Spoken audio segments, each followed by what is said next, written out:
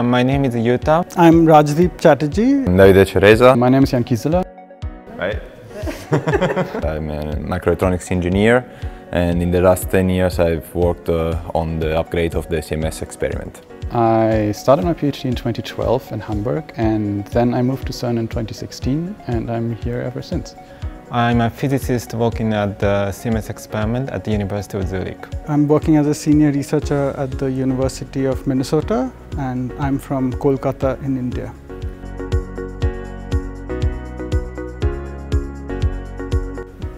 Having that superpower would make life boring.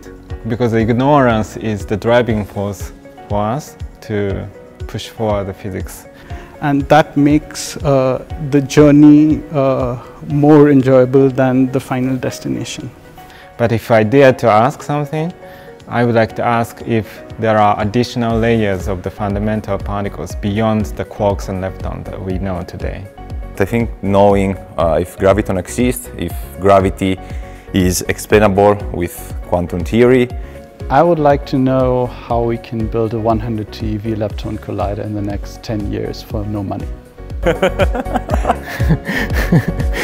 It would be very nice.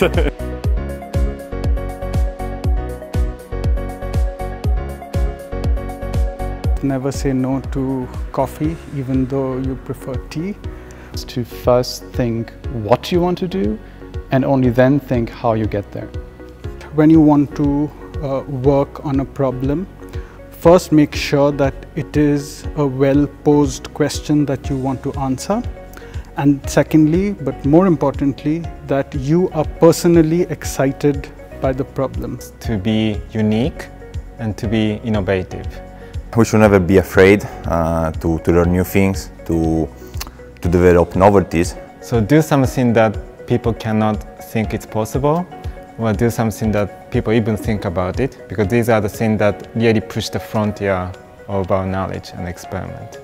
At the end, if we keep our mind open, if we face one problem after the other, and if we really get the help of our colleagues, we can really achieve great things.